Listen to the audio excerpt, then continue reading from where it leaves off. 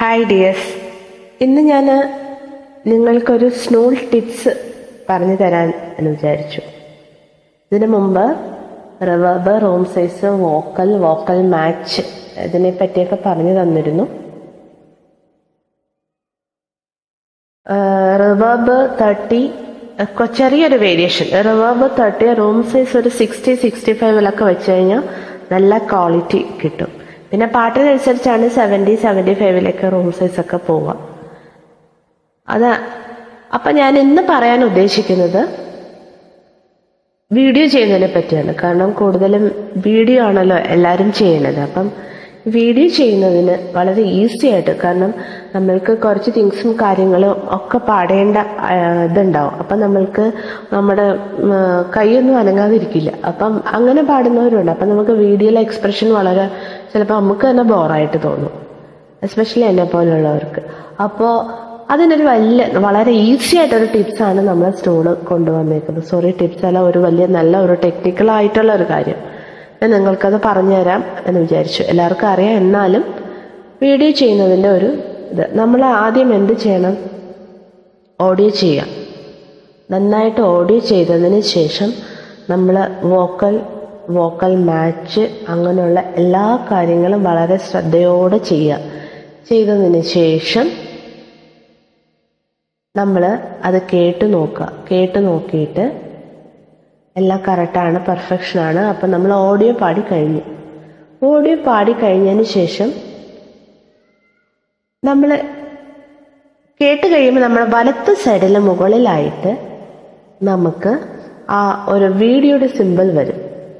Video ക്യാമറയുടെ ഒരു simple വരും. നമ്മൾ അവിടെ ക്ലിക്ക് ചെയ്യുമ്പോൾ നമ്മുടെ ആ പാട്ടിൻ്റെ ലെയർ നമുക്ക് നന്നായിട്ട് കാണാൻ കഴിയും. അതിന് മുകളിലായിട്ട് ലിറിക്സും കാണാൻ പറ്റും. അപ്പം നമ്മൾ പാടേണ്ട പോർഷൻ നമുക്ക് ഗ്രീനായിട്ട് കാണാൻ പറ്റും. അതിനൊപ്പം തന്നെ തൊട്ട് താഴെയായിട്ട് അതിൻ്റെ ലെയറും കാണാൻ പറ്റും. അപ്പം നമ്മൾക്ക് ആ ലെയർ നോക്കിക്കൊണ്ട് നമുക്ക് ഈ വീഡിയോ അങ്ങ് ചെയ്താൽ മതി. കറക്റ്റായിട്ട് ആ ലെയറും ആ ലിറിക്സും നോക്കി പാടിക്കഴിഞ്ഞാൽ കറക്റ്റായിട്ട് മൗത്ത് മൂവ്മെൻറ്റ് നമുക്ക് കറക്റ്റായിട്ട് കൊണ്ടുപോകാൻ പറ്റും. കറക്റ്റായിട്ട് അത് വളരെ ഈസി ആയിട്ട് ചെയ്യാൻ പറ്റുന്ന ഒരു കാര്യമാണ്. വേറൊരു ഇതെന്ന് വെച്ചാൽ, വീഡിയോ ചെയ്തതിന് ശേഷം എല്ലാം കഴിഞ്ഞു. അപ്പോൾ വീഡിയോ നമ്മൾ ചെയ്തു നമ്മൾ നോക്കുവാണ്. നമ്മൾ പാടിയത് നോക്കുമ്പോൾ അതിലെന്തോ ഒരു ചെറിയൊരു നമ്മൾ പാടുന്നതും അത് ഓഡിയോ ചെയ്തത് നമ്മൾ മൗത്ത് മൂവ്മെൻറ്റും എടുത്തപ്പോൾ ഒരു ചെറിയൊരു വേരിയേഷൻ വരുമ്പം നമ്മൾ അടുത്തതായിട്ട് ചെയ്യേണ്ടത് ആ വീഡിയോയുടെ അവിടെ ഒന്നുകൂടെ പ്രസ് ചെയ്യുമ്പം നമുക്ക് റീഡോ REDO എന്നൊരു ഓപ്ഷൻ കാണുന്നു. നമ്മൾ അതിൽ ക്ലിക്ക് ചെയ്യുമ്പോൾ വീണ്ടും നമുക്ക് ആ വീഡിയോ ഒന്നുകൂടെ റിപ്പീറ്റ് ചെയ്തിട്ട് പാടാൻ പറ്റും. പാടി അത് പെർഫെക്റ്റ് ആണെങ്കിൽ നമ്മൾ വോക്കൽ മാച്ചൊക്കെ ഒന്ന് നോക്കി കറക്റ്റായിട്ട് സെറ്റ് ചെയ്ത് റൂം സൈസും റിവേർബും ഒക്കെ ഒന്ന് നോക്കി സെറ്റ് ചെയ്തതിന് ശേഷം കണ്ടിന്യൂ കൊടുത്താൽ നമ്മൾ മുമ്പ് പാടിയ ഓഡിയോയും വീഡിയോയും കൂടെ നല്ല പെർഫെക്റ്റ് ആയിരിക്കും. വീഡിയോ ചെയ്യുമ്പോൾ എത്ര നോയ്സ് ഉണ്ടെങ്കിലും പ്രശ്നമില്ല. നിങ്ങൾ പുറത്ത് പോയി നിന്ന് പാടിയാലും പ്രശ്നമില്ല. യാതൊരു കാരണത്തിലും നോയ്സ് ഡിസ്റ്റർബൻസ് വരത്തില്ല. കാരണം നമ്മൾ മുൻപ് തന്നെ ഓഡിയോ വളരെ വൃത്തിയായിട്ട് ചെയ്തിട്ടാണ് നമ്മൾ വീഡിയോ ചെയ്യാൻ പോകുന്നത്, വീഡിയോ ചെയ്തതും. അതുകൊണ്ട് ഒരു പ്രശ്നവും വരത്തില്ല. അപ്പോൾ ഇത് വലിയൊരു ഈസി ആയിട്ടൊരു മെത്തേഡാണ്. കാരണം വീഡിയോ ചെയ്യുന്നവർക്ക് ഇത് വളരെ അനുകൂലമായൊരു ടിപ്സാണ്. അപ്പം നിങ്ങൾ ഈ ഓഡിയോയും വീഡിയോയും ചെയ്യുന്നതിൻ്റെ ആ ഒരു ടെൻഷൻ നമുക്ക് തീർച്ചയായിട്ടും ഒഴിവാക്കാൻ പറ്റും എന്നാണ് എൻ്റെ ഒരു വിശ്വാസം. നിങ്ങൾ ചെയ്ത് നോക്കുക.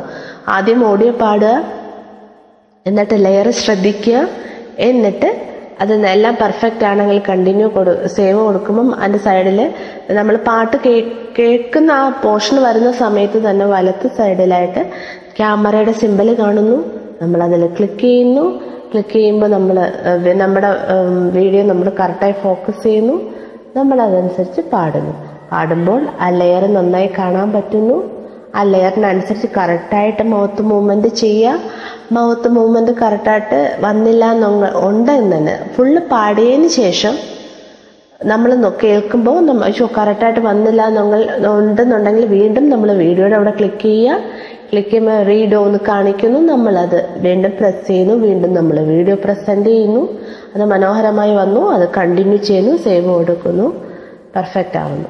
ഇത്രയേ ഉള്ളൂ, വേറെ ഒന്നുമില്ല. വീഡിയോ ചെയ്യുന്നവർക്ക് ഏറ്റവും വളരെ ഈസി ആയിട്ട് ചെയ്യാൻ പറ്റുന്ന ഒരു സംഭവമാണ്. അപ്പോൾ ഞാൻ പറഞ്ഞത് എല്ലാവർക്കും മനസ്സിലായി കാണും എന്ന് വിശ്വസിക്കുന്നു. അപ്പോൾ thank you so much dears. Hi dears, ഇന്ന് ഞാൻ നിങ്ങൾക്കൊരു സ്മൂൾ ടിപ്സ്